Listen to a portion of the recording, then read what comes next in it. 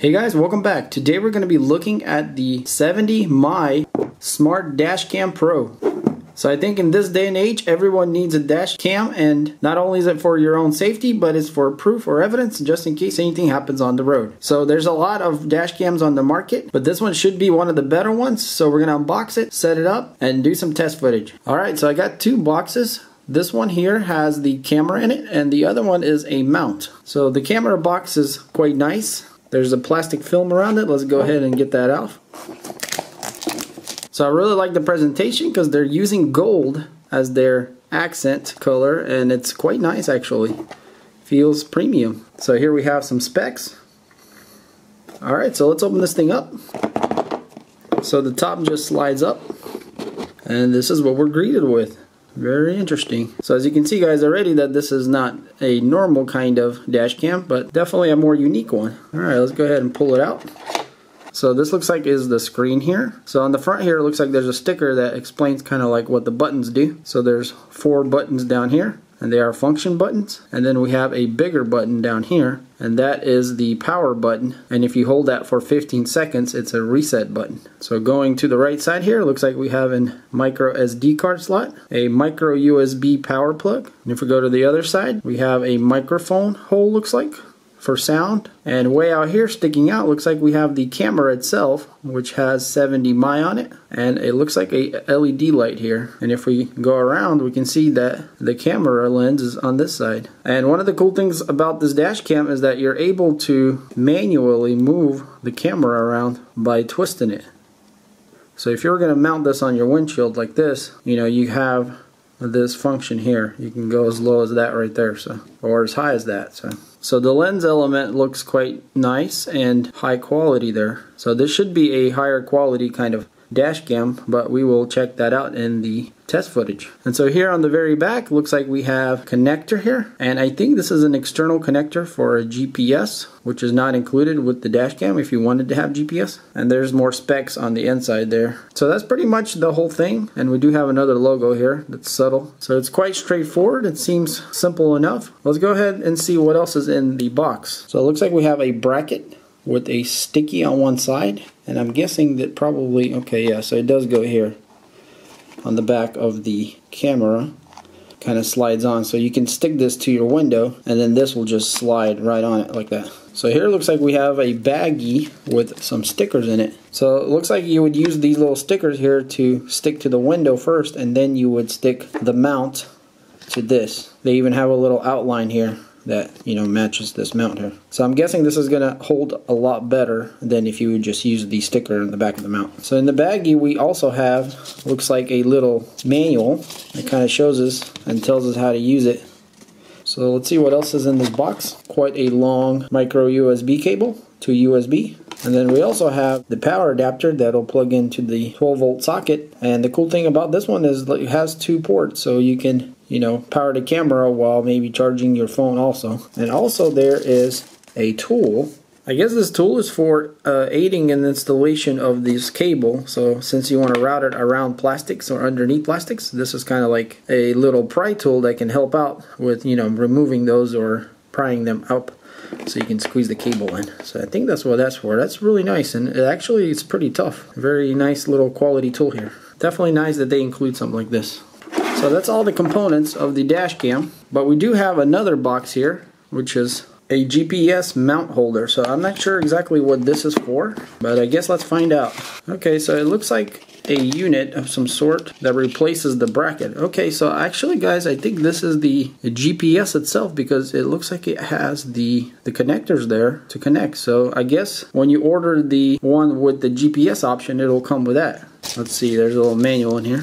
So this comes as an accessory to the 70My Dashcam Pro, and it enables the features ADAS to function on the device.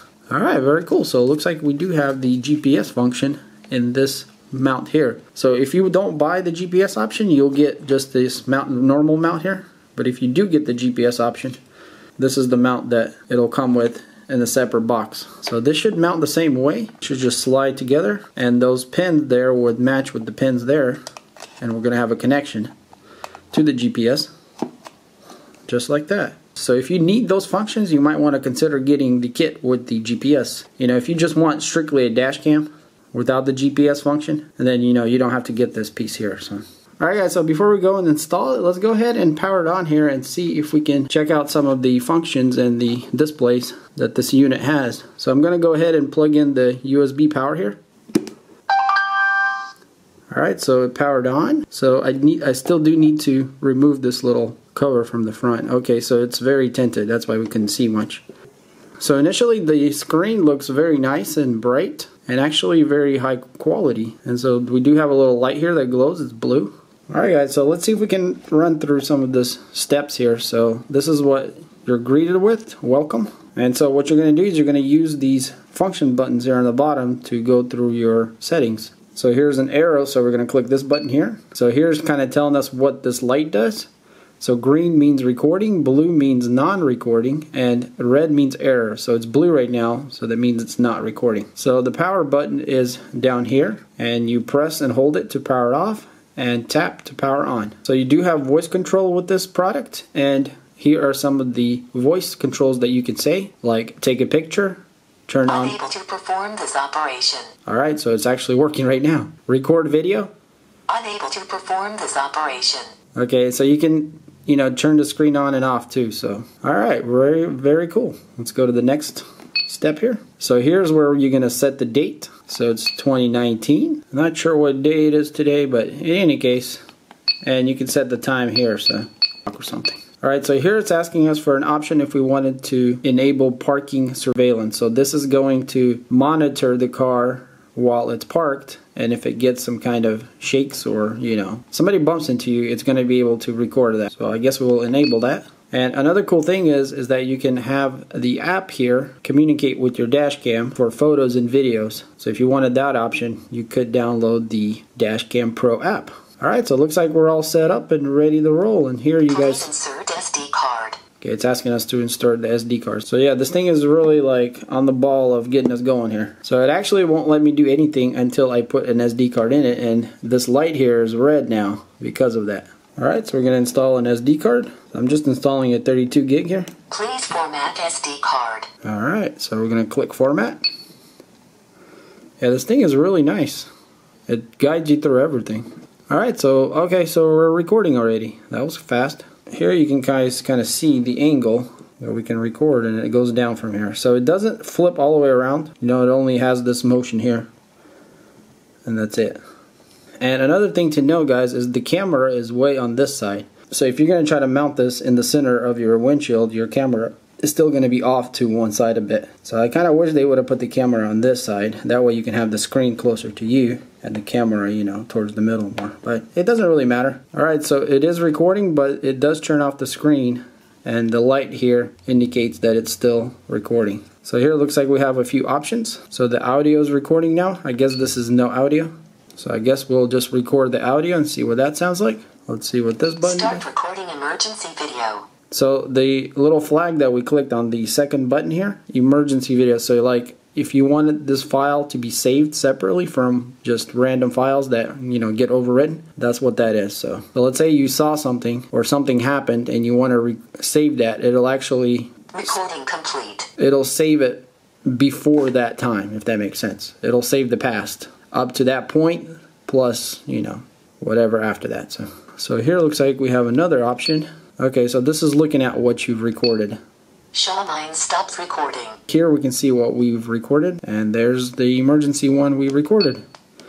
And we can play back it right here on the camera. That's pretty cool. This might be quite important too, that you can play things back right there, because if you had an accident or an incident happened, you're able to, you know, show the police or the law enforcement, whoever, proof right away that, you know, what happened if that was necessary. So, and here you can delete it. Let's go ahead and delete that. So here we have the last option, which is basically our settings. Wi-Fi hotspot, so I'm guessing that's to connect to the phone maybe. Collision sensitivity, so this is how sensitive it is when the camera feels like, you know, somebody hit the car or whatever. When it triggers the emergency recording. SD format, we've done that. System timeline. Okay, so this is the timing. Okay, so here we have the option for the screen. Okay, you can have it always on. Okay, so if you want your screen always on, you can have that option. Pretty cool, so let's do that. So then we have advanced settings, power on Wi-Fi, video coding, and then the resolution, guys. As you can see, it has a really good resolution. Speaker volume high, power on sound, parking surveillance on, and the GPS. Okay, so our GPS is actually disabled right now. I guess we need to enable that function. Alright, so we're enabled there. So I think we're going to have to calibrate this thing. I'm not sure exactly how this works, but in the car, not here. So after advanced, we have system update. So I guess you can update this whole thing. And then we have restore factory settings and about. And that is basically everything. So quite a simple and intuitive little dash cam. If you're the kind of person that just likes to plug it in, it just works. So you don't have to know too much. So it kind of sets you up from the start and you're good to go. So very simple and easy to use. Alright, so let's go install this thing in the car and get some footage. Alright guys, so we're in the car and all we need to do now is to use this provided little clear sticker to put on the windshield here anywhere. Alright, so my sticker is on. You can barely see it. I think I could have done a little better job. I have a couple air bubbles in there, but no big deal. So now we're just going to take the sticker off the camera and then we're just going to simply stick it onto here. Just like that. So we're holding on. So obviously this needs to be a little bit higher, but I put it down a little lower so I can show you guys a little better. And then you're going to route your cable, you know, through however you think you should route it in your vehicle. So as you power your car on, the camera is going to turn on automatically. So the screen turns on, but it's kind of hard for me to show you guys on camera because it's daylight over here. Plus it's angled at a weird way down, and that's one of the reasons I was saying, you know, it needs to be a little bit higher too, because the angle of the screen would be better too. So one of the cool things is that if you didn't want to leave your dash cam on the car for some odd reason, you can just pull it out. It's right easy because it slides right out. So that part is pretty cool.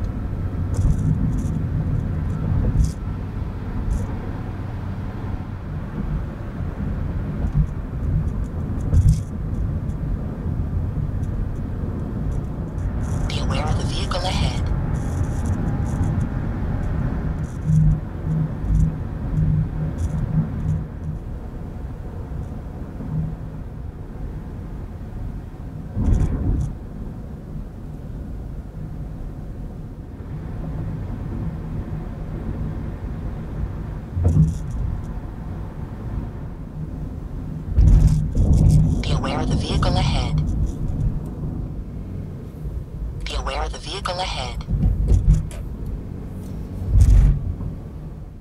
Motion detected for the vehicle ahead. Motion detected for the vehicle ahead.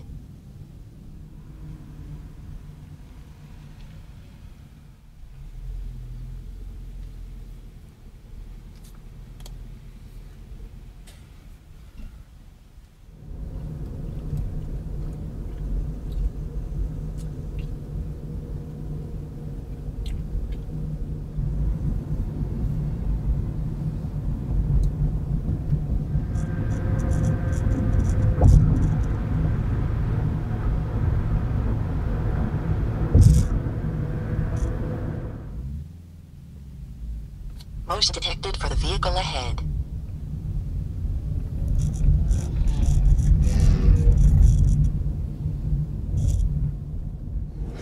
Alright guys, so after a few days of using this thing, I'm actually quite impressed with what it has to offer. I didn't realize that some of the functions that it has are quite unique and actually pretty cool. As you saw there in the video, every time that a car in front of you moves, let's say if you're not paying attention and looking down or whatever, if a car in front of you moves, it tells you that the vehicle, you know, has moved in front of you. So you're not going to be like ever at the point where you're distracted and you're not going, you know, if there's a car in front of you. So that's pretty cool because, you know, if you're a type of person that gets distracted easily on traffic lights, this is quite nice. And also I noticed that, you know, if you drive a little more aggressive, if you're coming up to a car really fast, it'll warn you that you're approaching quicker than the car in front of you is driving. So that's kind of interesting. A lot of those commands are a little bit delayed, but they're still really nice to have for sure. And the last thing that this thing had that I thought was really cool is that it actually has lane departure warning. So basically, if you like get off of your lane, it'll warn you that, you know, you're departing your lane. So I think it's worth getting the GPS option because it gives you all those nice features, the driving assistant features. I'm not sure exactly which ones work without it or not, but you know, the price difference is not very big